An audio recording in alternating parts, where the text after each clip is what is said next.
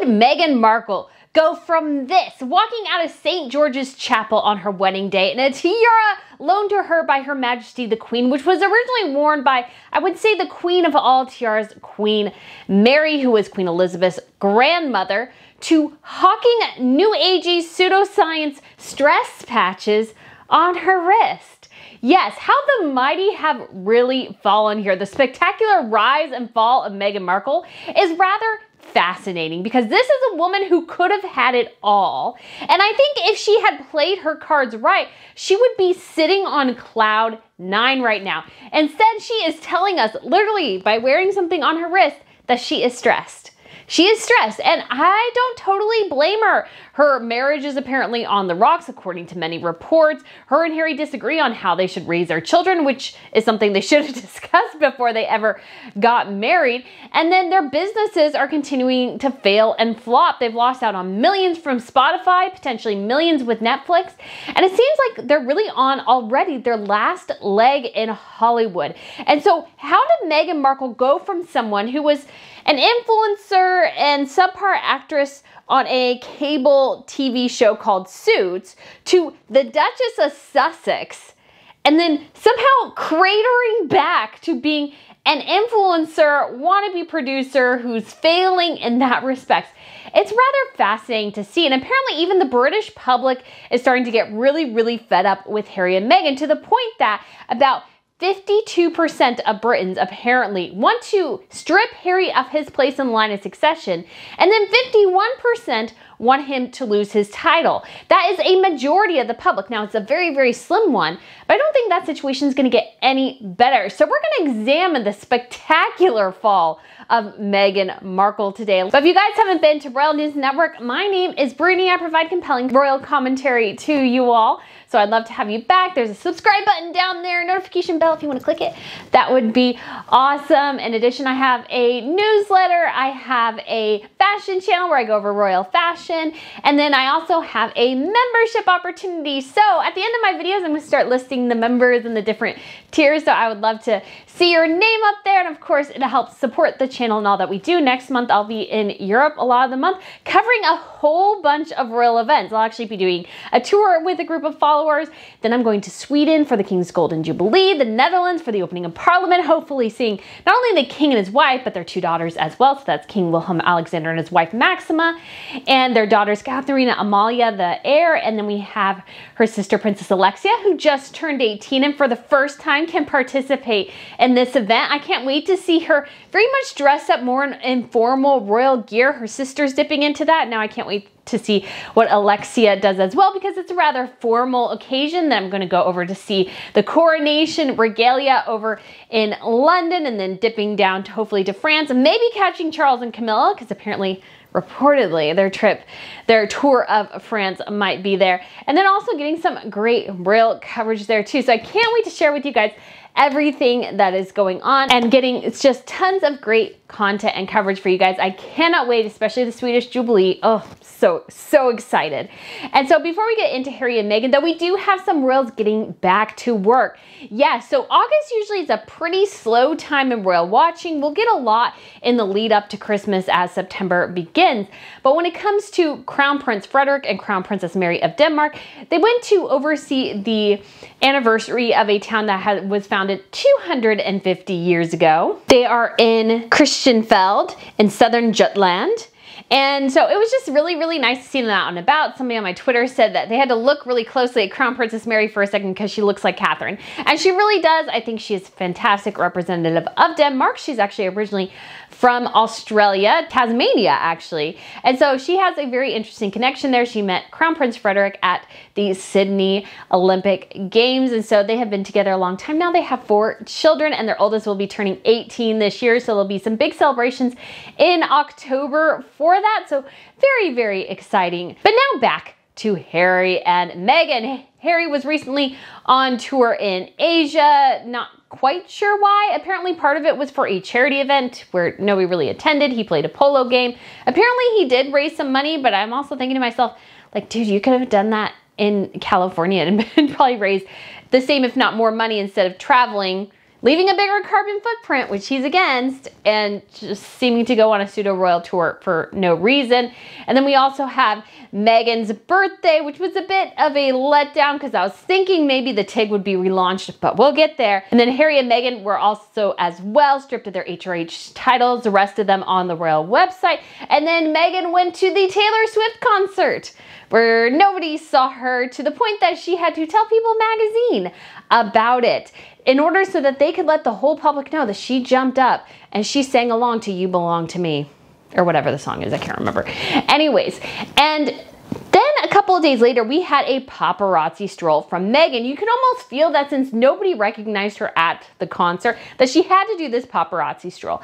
Because at the Taylor Swift concert, basically every celebrity got pictured by a member of the audience, especially if you were in the VIP tent. So we know for sure Meghan was probably not in the VIP tent because there were a ton of celebrities in the VIP tent and nobody saw her. So she actually had to buy her tickets compared to some of those other people. And then nobody recognized her. Nobody saw her. Now maybe there's an opportunity to be in a suite, and so maybe somebody couldn't see her, but it also raises a lot of really interesting questions about how recognizable, how marketable and bankable is somebody like Meghan when every celebrity under the sun from A-list to D-list got recognized at the concerts, and Meghan Markle did not. To the point that she has to be papped, apparently leaving a dental office. That seems to be the point. And as she was walking out, she's, number one, dressed in a very, very heavy ensemble for the season. It looks deep winter, like in California, instead of August. Now, granted, I know some parts of California, especially if you're near the coast, she's further north, it can get chilly. That just seemed like a really heavy look though. And she had this weird scarf wrapped around her neck. I mean, it was just bizarre. And I thought of something rather interesting because I know people say, oh, well, she's just doing that because she knows people talk about her and she wants the attention. And it's fascinating to see because yes, she's getting attention from that, but it's almost universally negative attention. She just looks weird. She looks strange. People are questioning her intelligence. They're questioning her acumen for fashion, the weather, all these sorts of things. She looks increasingly, I hate to say it, but a little crazy. I'm like, everybody's like, why are you wearing that? Even my sister was texting me. I mean, we do talk about royals from time to time now. Not as much though, because I get to talk to you guys about it too. But she was texting me going, what on earth is she wearing? And my sister has spent some time in California, so she would know. Meghan Markle, regardless of what the weather, quote unquote, was like, she looks silly. And we know that she planned to have a paparazzi guy there. We know that. Now, I know some people say, well, you know, they're just stalking her. They're not. They're not. Montecito, if you don't know, can be up to a couple of hours outside the heart of Los Angeles. Why would you, if you're based in Los Angeles, why would you travel all the way up to Montecito on the chance that you might run into Meghan Markle if you stalk her haunts? You're just not going to, because what if she's not there? Then you've wasted 2 hours getting there, 3 hours going back. And I speak from experience. I had a training thing in Los Angeles one time. And so I decided one day after I was done, the training was in downtown LA. It was sort of by the Grove. And I was like, okay, I'm going to go to the Griffin Observatory because it's sort of in town. It can't be that far away. Oh my gosh, because my training got over at 5. In the traffic, it was horrendous. I spent an hour going 5 miles and I turned around and went back to the Grove because I'd spent all my time at the Grove because that's the only place I could figure to go during the evening time. I went back to the Grove because that was the only thing to do. Like there was just no other place to go because the traffic is so horrendous. And so and there's really only one way up to Montecito unless you're flying a helicopter. No paparazzi company is going to charge a helicopter to go up there on the off chance you might run into Meghan Markle.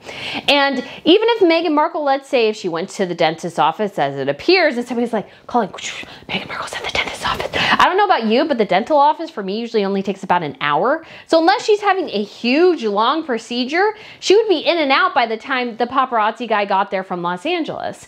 And again, they're not staked out in some place so far north because although celebrities live there, it's more spread out. You're just less likely to run into people, because if you're in LA and you're in, let's say, Brentwood or something, yeah, you might not see Jennifer Garner, but maybe you'll see one of the Kardashians or something like that. You're more likely to see more people if you don't even see the person you're there, let's say, stalking and looking to see. Montecito, you have none of those issues. You have none of those additional benefits, I should say. So there's no point in a paparazzi guy staking out there. So we know Meghan called this guy, and whoever this guy, or it could be a woman, was, she's trying to pull her hair back. And they had the video, and then when she gets closer, they start taking pictures, so I'm sure it was the same guy. And then she lifts up her wrist, and you see this little thing from Newcomb. It's some sort of pseudo science, medical science thing that's supposed to help you calm and zen.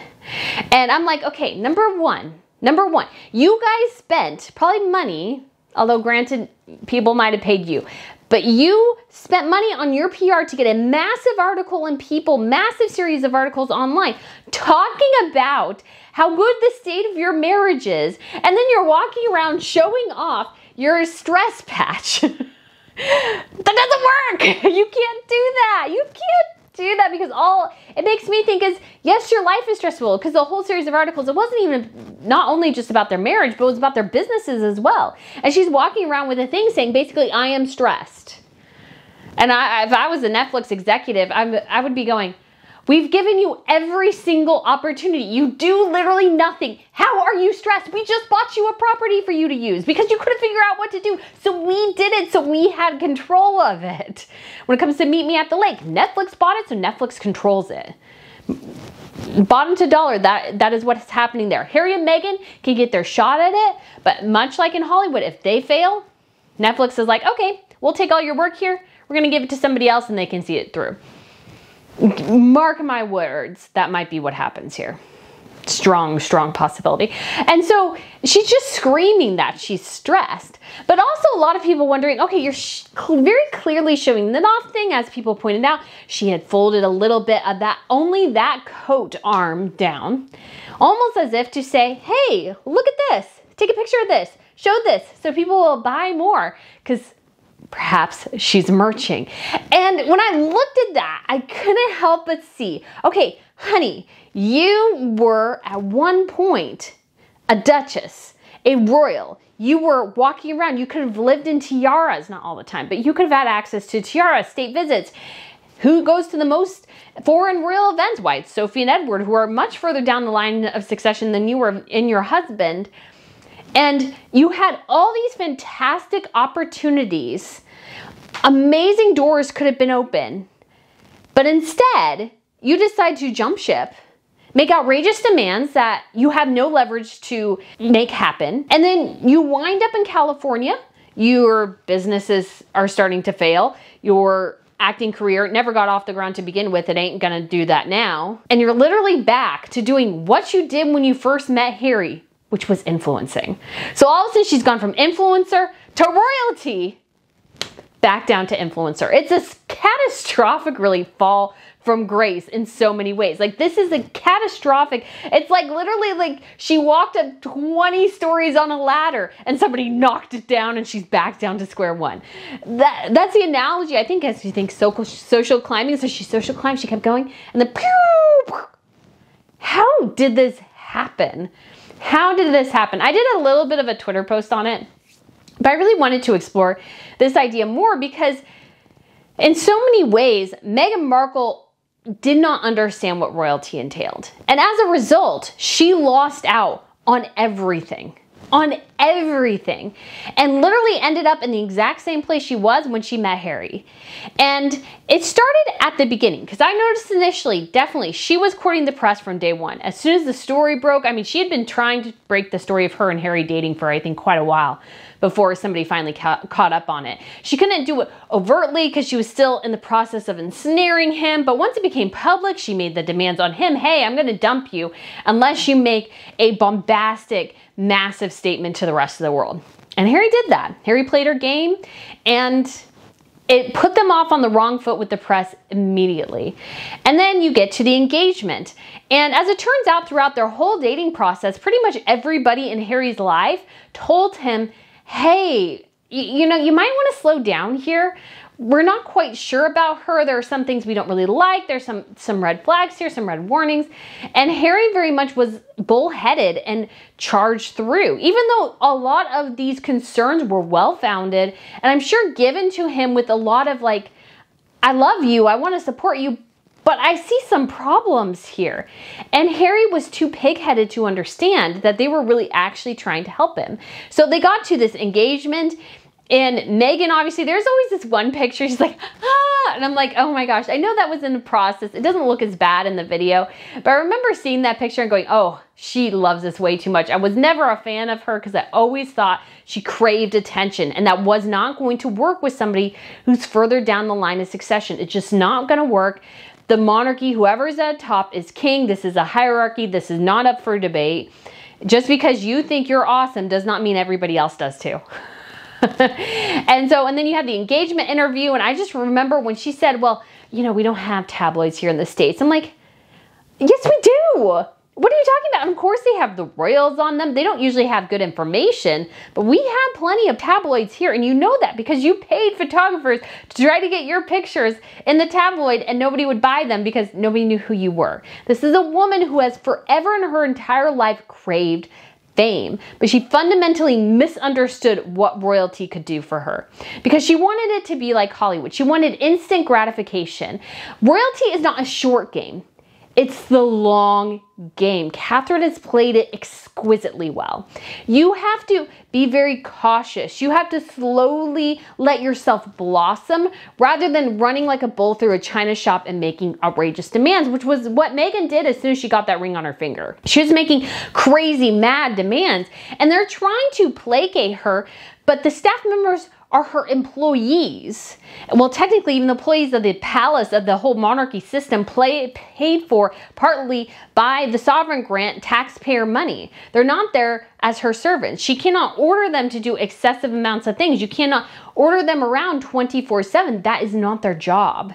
Their job is, yes, to serve you, to work with you, but you need to see them as employees, not servants. But she saw them as people who could serve her rather than her serving them, and by extension, the broader UK public. And I do think that the relationship between royals and their staff members does become rather close, because by necessity, these people have to keep confidences. And yes, there's an NDA and all sorts of things involved, but I think too, if you are kind to them, kindness translates. If you are good to them, they feel like they have a connection with you, and they're more willing to protect you. They're more willing to go the extra mile for you, just simply because they like you. They understand what's going on behind the scenes with you and your family. They understand the struggles, the strife, the tensions, all these sorts of things.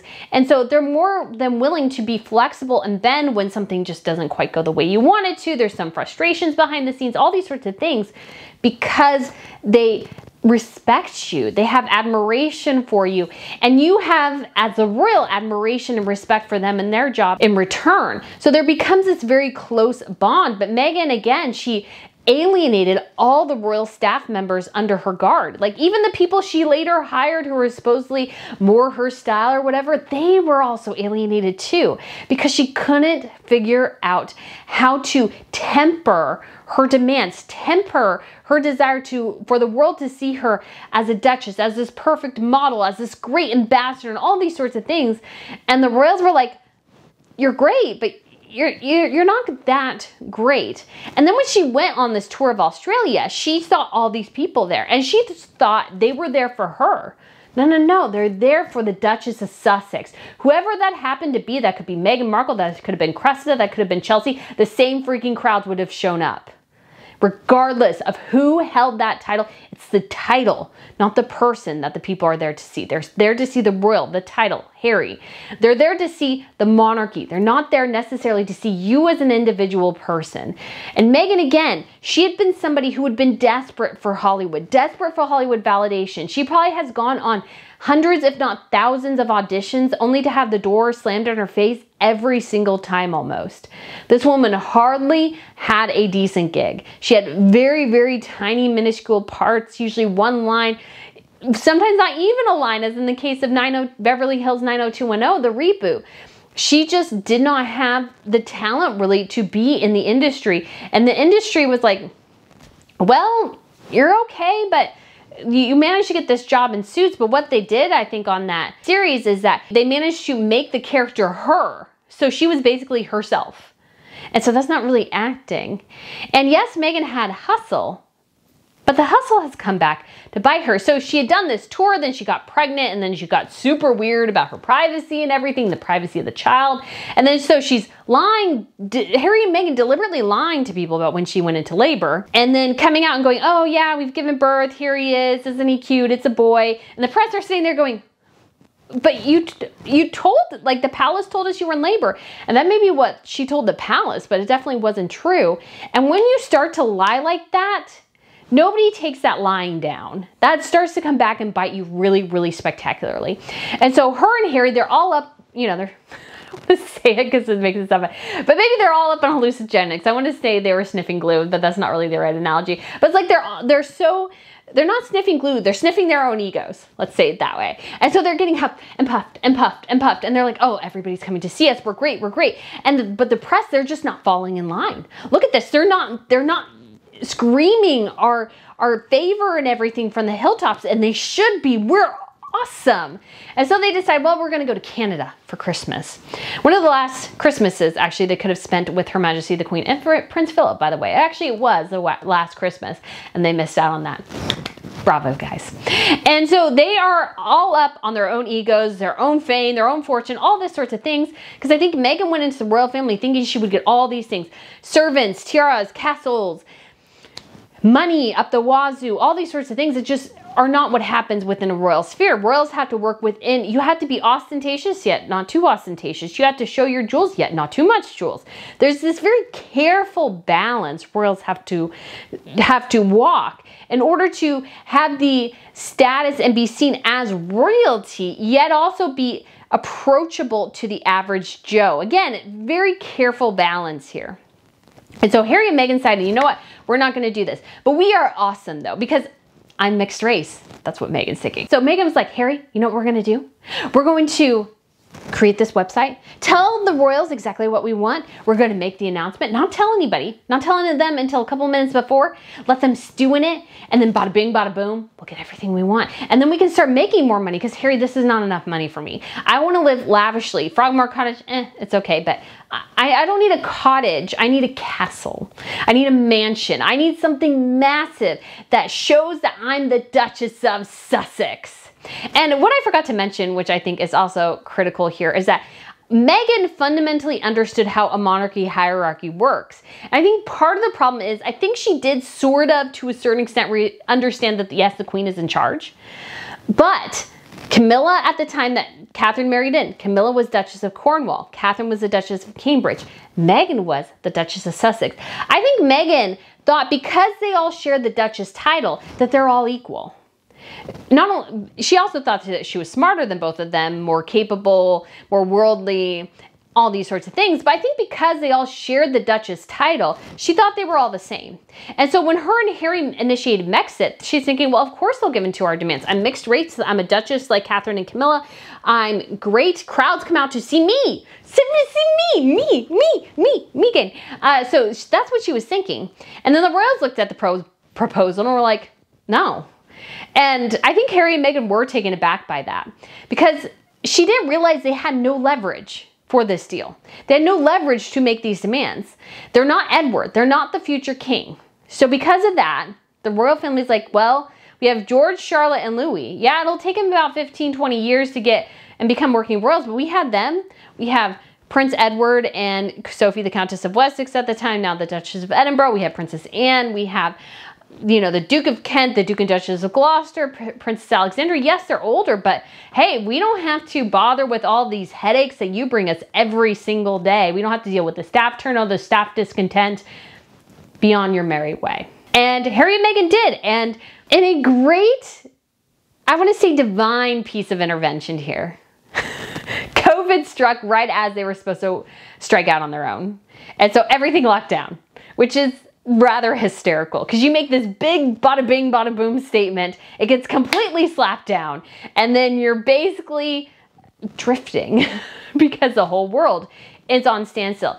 It was about September and November or October of 2020. So that's almost 3 years ago now, basically. They secured deals with Spotify and Netflix. The tunes upwards and publishing deal upwards of $150 million. And then everybody's talking about, oh, they're going to have this billion-dollar brand. They're going to do great. This is going to be fantastic, everything. And then we get the Oprah Winfrey interview. And I'm sure Netflix and Spotify were thinking about that going, you know, that would have been great on our platform. That would have been really, really good. And of course, Harry and Meghan didn't see the wisdom in waiting. They just want to chat with Oprah again. And while they got an initial bump from that, as the lies started to be unraveled and as things didn't make sense, slowly their popularity once again started to dip. And then when it came to all these deals they had, crickets. Crickets. They could not come up with properties. They could not come up with anything. We were promised a look into their royal life, and it took them 2.5 years to get their documentary finally completed. And it's like, for what? What was your big reveal at the end? It's been a while since I've watched the whole thing. I don't even remember what was supposed to be their big bada bing bada boom moment. The moment where they won, the moment they triumphed and all this sort of stuff. It kind of ended with a whimper. And before that, Meghan released Archetypes, which had a little bit of a nice start and then just plummeted. And even Meghan stands on Twitter, oh my gosh, they always go, well, she had the #1 podcast. I'm like, do you guys know how like things work, that people can artificially promote things if they control it? If she had been on an actual rating system, I think her thing would have been pretty pitiful. After all, I don't even think her first episode ever broke into the top 5, and her first episode did by far the best of anything else. And she had the announcement basically that Serena Williams was retiring. So Spotify was like, we're done. Netflix is not too bad right now, but I think they're on thin ice. I think they really are on thin ice, because Netflix was looking at Live to Lead and they're going, nobody cared. I liked how somebody said it was announced and it was met with indifference, and it was. Nobody cared. And so what are they supposed to do now? They've cycled through everything. Well, now Netflix has purchased a property for them, which Netflix control and Netflix can pull if they decide Harry and Meghan aren't worth the effort anymore. Because what I found was interesting with the Spotify deal as well, and I think I mentioned this in my live stream, is that it was talked about how Spotify, it was hard to get messages to Harry and Harry and Meghan to get messages back. And I think that's because Harry and Meghan were very much acting like they thought, quote unquote, royals act. So they were making their staff members do things, and they want to directly contact lower level, who they consider lower level producers from Spotify, who are actually mixing and creating the podcast. Meghan would only go to the head of creative who signed them to begin with. So she's going to somebody at the cabinetry level, like a vice president, for probably, well, they had this pause in too long in the episode. They need to edit that. And I'm sure Spotify was like, you need to actually contact the people who are working on their stuff. Why are you contacting the head of this? This person has another job. This person signed you, yes, but it's not their job to tell somebody else to do the edits that you told them to make, because you can't tell the people directly to make the edits for you. I hate that kind of stuff. I really, really do. You're not big enough to be kind to somebody and to work with them to get a project completed. You know, good producers, good directors, they'll work with everybody. And at the end of the day, they'll get the product done instead of you, who could only communicate with certain people. And that stuff, again, that gets around the entertainment industry. It really does. And since obviously the disastrous car chase story in New York City, I feel like everything from that point has been a hit. You know, they lost the Spotify deal, Netflix is tenuous, their HRH have been stripped from the website. I mean, so many other things, I can't even remember them all here. But it's been an epic disaster of a summer for them. And when Meghan walked out of that dentist's office, what we all saw again was her doing something she had done before. She cycled through all the things she can. She wanted to be a podcast producer, failed. She wanted to be a podcast host, failed. She wanted to be a children's book author, failed. She wanted to be a wannabe producer, pretty much fail. And so to the point that she is basically back at square one. She's hustled herself from an influencer to the pinnacle of social success. There is nothing more powerful than royalty, really, in terms of celebrity in a lot of ways. And what's funny is I think Hollywood knew that. I'm sure a lot of people in Hollywood are going, you're coming back here? Really? Really? And there was some sort of curiosity factor, but at some point too, people were like, okay, you were royal, and now you're here acting like me, yet you still want me to treat you as royalty. And I'm sure some people in Hollywood were like, I'm not playing that game. You left that world. You're here now. You're at the baseline like everybody else. Yes, you got a couple of good deals, but you're baseline in here. You were at the peak. But now you come down and you've been with us. And now she's descended even further, I think, into influencer status. She hustled herself into royalty only to hustle herself back into influencer status.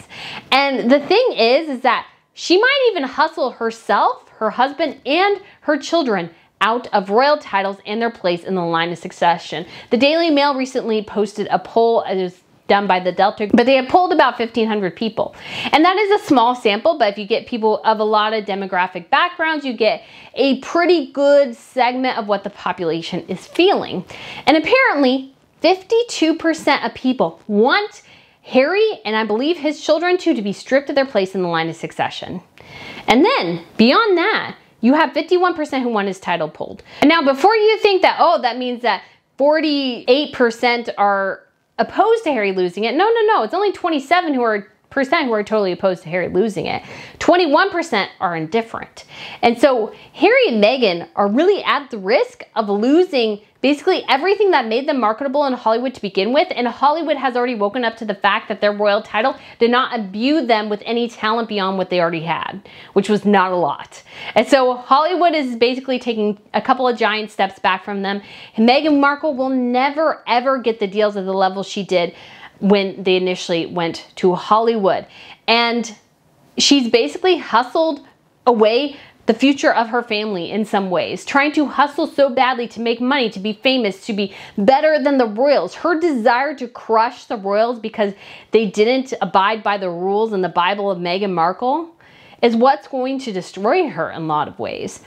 Royals, if you work within the system, much like in the medieval times, if you curry favor with different people, if you're nice, if you're good, yes, there's scheming that's involved to a certain extent, I think more in like medieval times and stuff like that.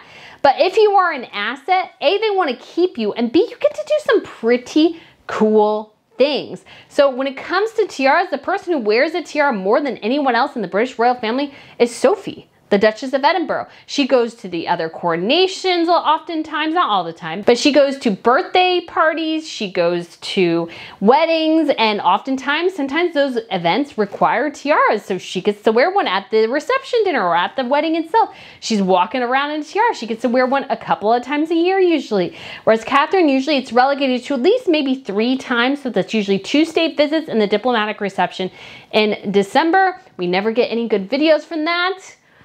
Come on, Charles, let us in on these events a little more. We need to see some good tiara sparkle here.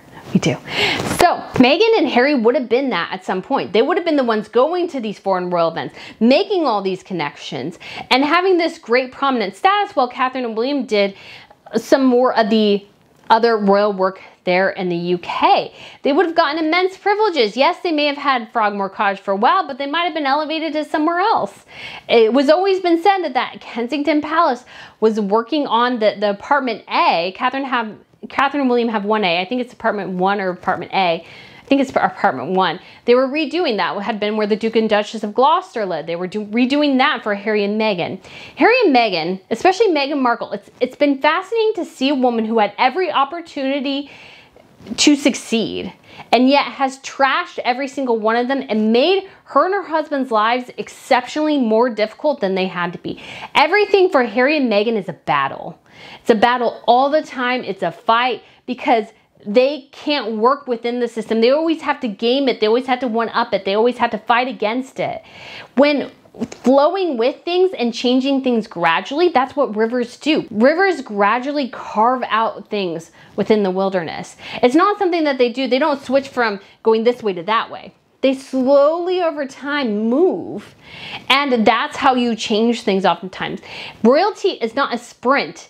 It's a marathon. You have to work at it. It's slow. It's tedious. It's probably not all that fun. But at some point, you get to the place where you can be really, really comfortable in your role. You see even Princess Anne. Harry could have been William's Princess Anne. Princess Anne on the dais, when they did the coronation picture, she was on the same level as her brother. Why? Because Charles has an immense amount of respect for her because she has wanted always to serve the crown. She hasn't wanted to serve herself, she's wanted to serve the crown. And Harry and Meghan fans like to say, well, service is universal. Well, I'm sorry, but service starts at home. If you can't serve your own family members, then what right do you have to serve anybody else in the world? How can you be helpful to anybody else if you are rude, awful, terrible to your own family members? Meghan Markle had the golden opportunity, but somehow when she kissed her prince, she turned him into a toad. And I think you could say herself as well. She is the frog who jumped into boiling water and wasn't able to get out. She's basically landed exactly where she was. She's hustled herself back from being a duchess into an influencer. And it's unbelievable, it's crazy, and Meghan Markle, what were you thinking? Because honey, you could have had it all. You could have had it all. But now you'll never have it, and perhaps you won't even have that Duchess of Sussex title to fall back on. Your children will no longer be a prince and princess because you hustled yourself just a little too much and hustled yourself out of royalty. So guys, let me know what you think of this video. Let me know what you think of Meghan Markle's catastrophic fall from, not really grace, but from royalty back to influencer. It's epic. I think that'll be the thing people write history books about. Is not Meghan Markle as this great agent of change, but how she is really the modern incarnation of Icarus. So guys, again, I appreciate you so much. Thank you so much for all my members. Our first membership video will be available on the 15th. I'm so excited. That'll be for my prince and princess levels. So guys, thank you so much for watching, and I look forward to seeing you again soon. Bye.